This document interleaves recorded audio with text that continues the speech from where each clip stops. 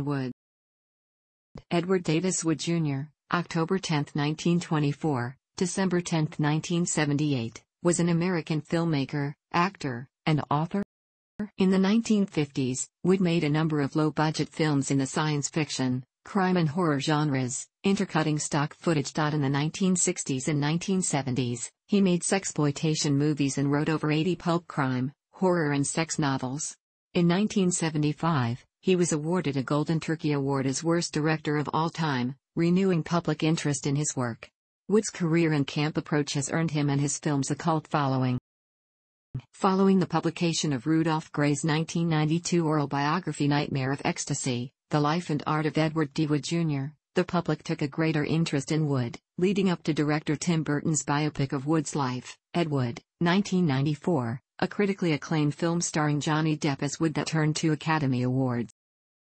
Wood's father, Edward Sr., worked for the U.S. Postal Service as a custodian, and his family relocated numerous times around the United States. Eventually, they settled in Poughkeepsie, New York, where Ed Wood Jr. was born in 1924. According to Wood's second wife, Kathy O'Hara, Wood's mother Lillian would dress him in girls' clothing when he was a child because she had always wanted a daughter. For the rest of his life, Wood cross-dressed, infatuated with the feel of Angora on his skin. During his childhood, Wood was interested in the performing arts and pulp fiction. He collected comics and pulp magazines, and adored movies, most notably westerns, serials, and anything involving the occult. Buck Jones and Bela Lugosi were 2 of his earliest childhood idols. He would often skip school in favor of watching pictures at the local movie theater, where stills from the day's movie would often be thrown in the trash by theater staff, allowing Wood to salvage them to add to his extensive collection. On his 12th birthday, in 1936, Wood received as a gift his first movie camera, a Kodak Cine Special.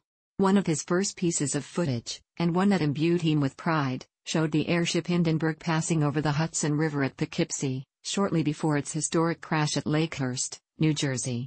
One of Wood's first paid jobs was as a cinema usher, and he also sang and played drums in a band.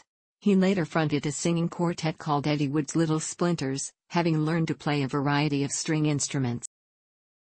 In 1942, Wood enlisted in the United States Marine Corps, just months after the attack on Pearl Harbor. Assigned to the 2nd Defense Battalions, he reached the rank of corporal before he was discharged.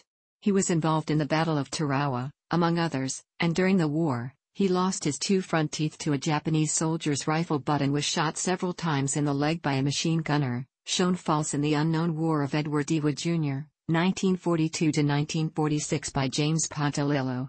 Wood later claimed that he feared being wounded in battle more than he feared being killed. In 1947, Wood moved to Hollywood, California, where he wrote scripts and directed television pilots, commercials and several forgotten micro-budget westerns with names such as Crossroads of Laredo and Crossroad Avenger, The Legend of the Tucson Kid.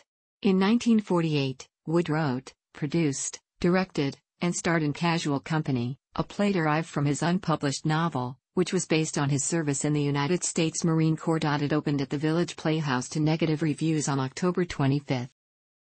In 1952, Wood was introduced to actor Bela Lugosi by friend and fellow writer-producer Alex Gordon, Wood's roommate at the time, who went on to help create American International Pictures.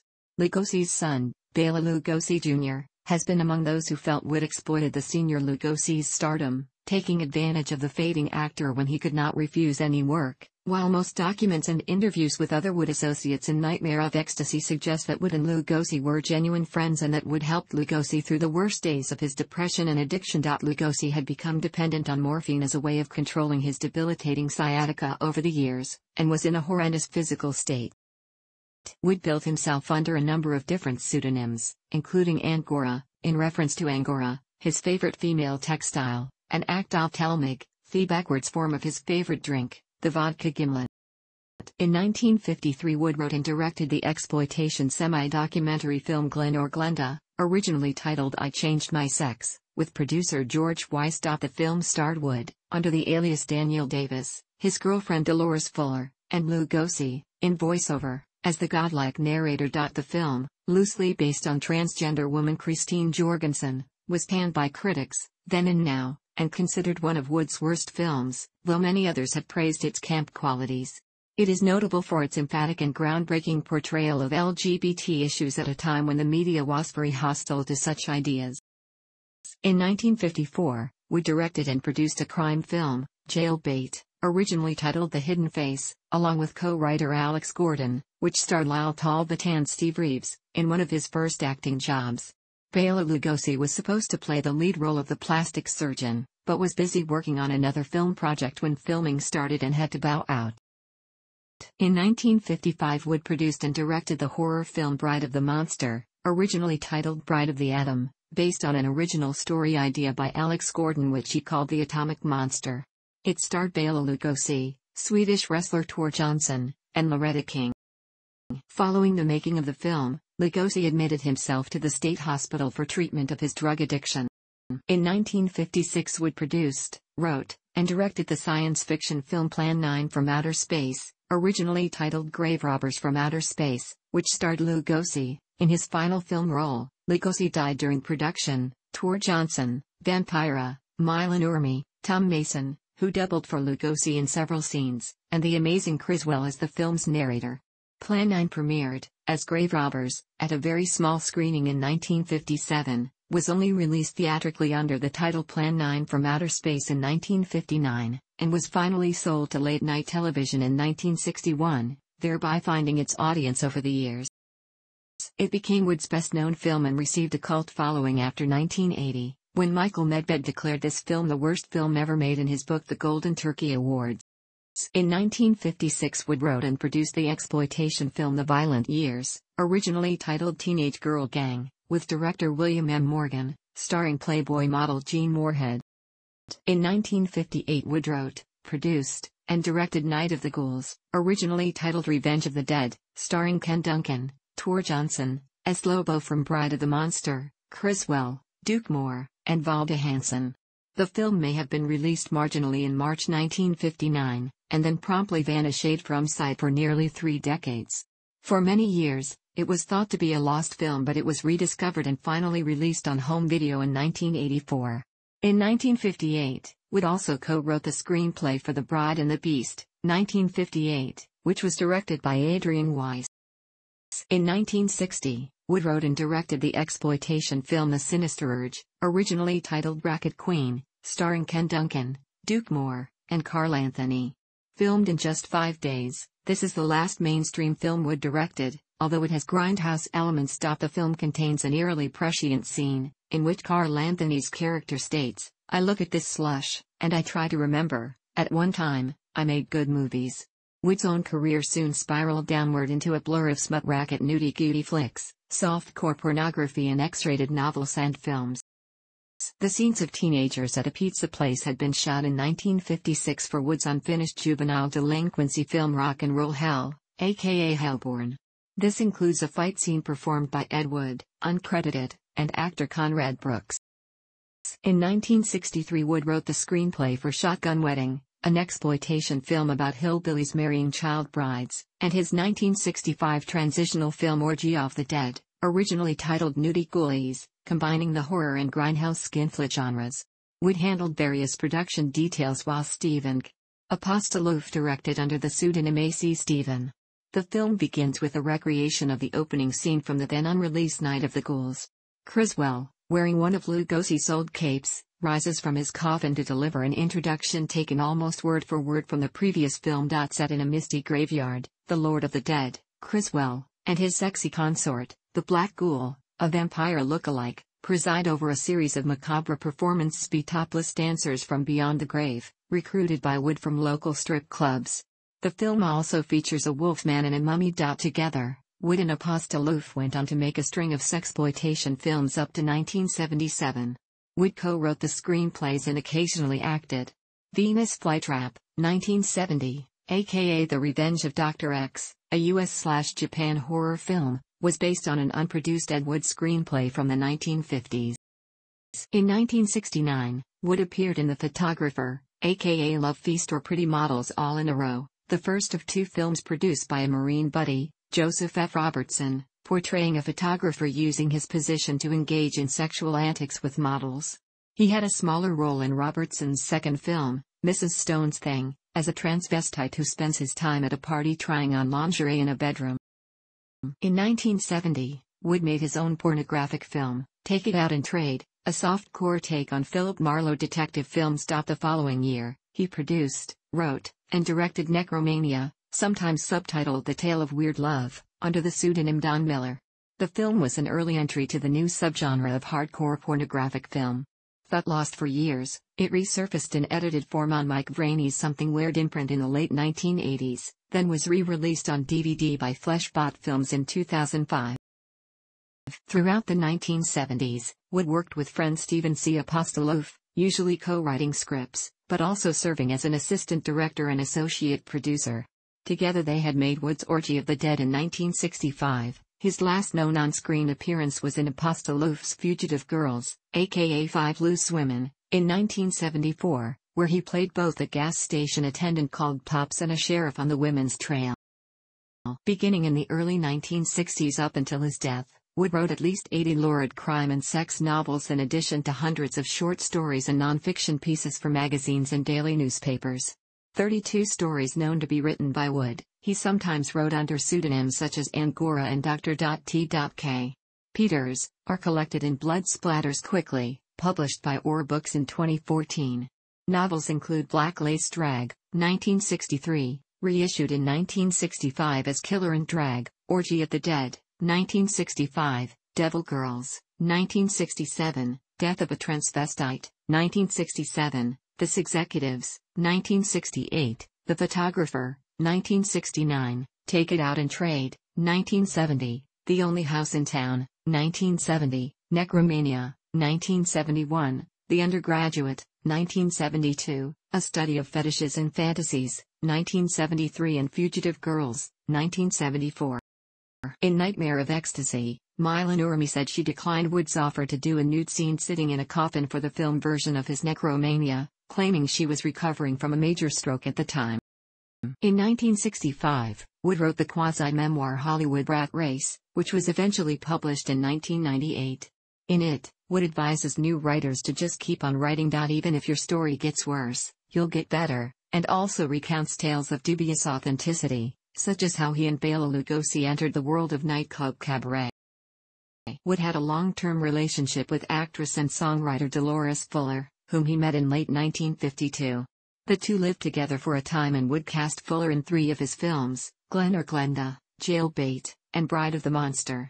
Fuller later said she initially had no idea that Wood was a crossdresser and was mortified when she saw Wood dressed as a woman in Glen or Glenda.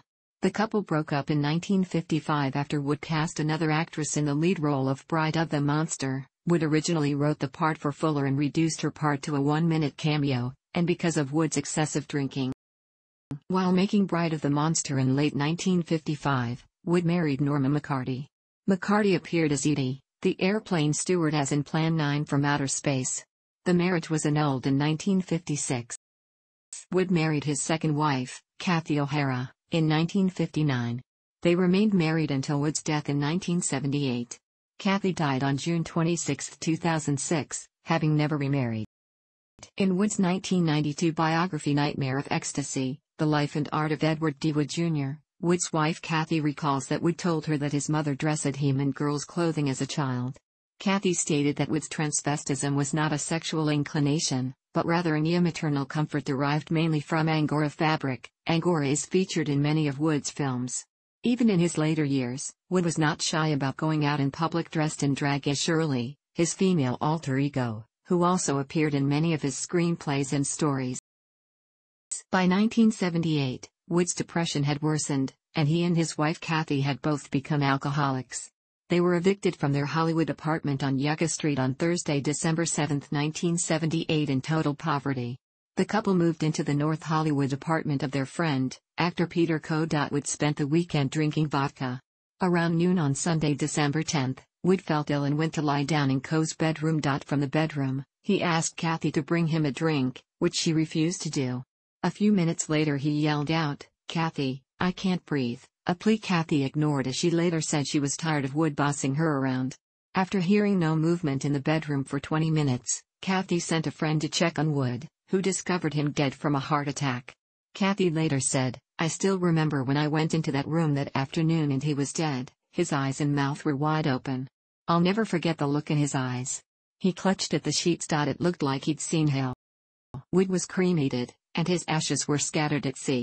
In 1986, in an essay paying homage to Wood in Incredibly Strange Films, Jim Morton wrote, "Eccentric and individualistic, Edward D. Wood Jr. was a man born to film. Lesser men, if forced to make movies under the conditions Wood faced, would have thrown up their hands in defeat."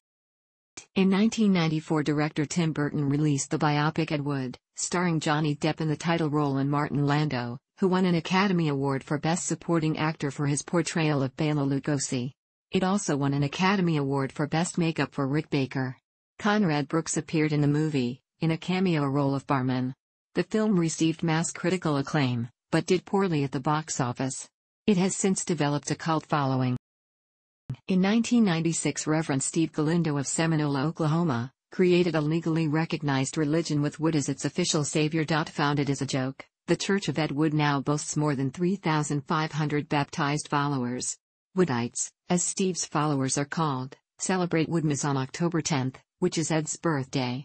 Numerous parties and concerts are held worldwide to celebrate Woodmas.